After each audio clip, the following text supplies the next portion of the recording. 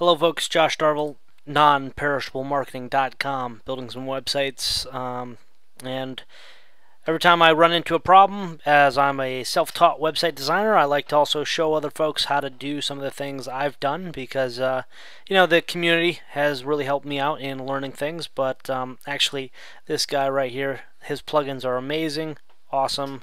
Cody.com, if you want to monetize your websites a little bit better, here's the plug. Cody.com. This stuff is great. It's got an automatic redirector, tracking, all sorts of stuff that you just got to use. Anyway, so I've been working on a website for a company that sells alcohol. They sell rum and tequila and stuff like that. They needed a age verification form on the front of their website. So I found a plugin. Links into the description. It was very difficult to find because this isn't a plugin that you can get through the normal plugins field, and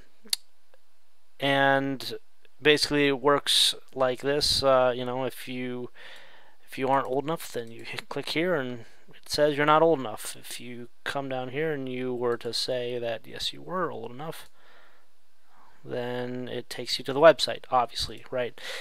So what you do is you need to go to installed plugins. Once you install the plugin, you'll see right here it's got the age verification settings.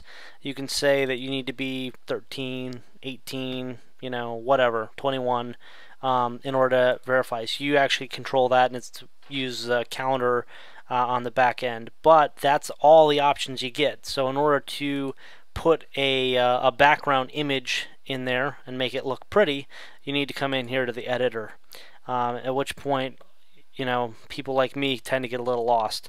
So you see you got here table height equals 427 pixels by width equals 900, and then it has background equals, and it's got quotes. Well, what I did was I made a funky little image, and I'm going to put it in between those quotes. Hit update. Come back here, let's check it out. What do we got? So we got a big warning and you need to verify your age. Well, I want this whole image centered on my website, and I also want this thing to be more into this location, not smack dab in the middle. So let's go back to our editor and we'll take a look at this. What do we got here? We got let's see.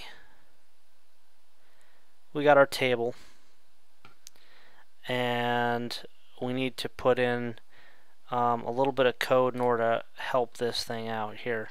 So let's say we want to do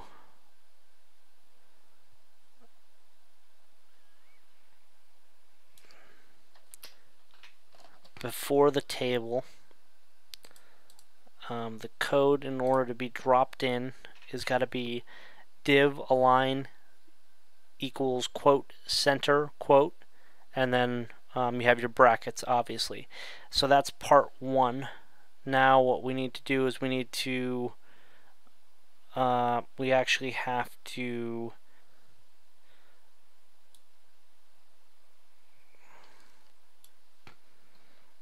this code right here. Div style equals quote margin colon 70px. Well, 70 is you got to play with these numbers, okay? You play with those numbers, 70 and 15, and you can start moving the actual plugin itself. So you see how I pushed it in a little bit and pushed it down? Well, let's go back here. That's obviously not down far enough. So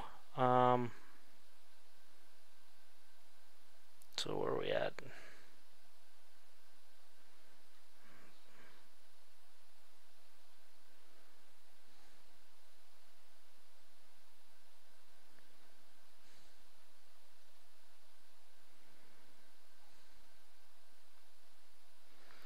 You think it's hard to teach this stuff? It's just as hard to do it. So let's say that we want to drop it 180 pix. Okay, so hit update. 180, we're at the same exact spot. Let's see if that works a little bit better. So that's starting to push it down. That's good. Let's come back here, and let's say we're going to push it down 200. Now notice that the size of the image is 427. I'm only pushing it down 200. I'm not sure why that's actually working or not, but it's working. You know, you're pushing it down. So and if you wanted to, you know, move it a little bit more, say 230, and then it's 15 pixels in. Let's push it in another, you know, 5 pixels. Okay.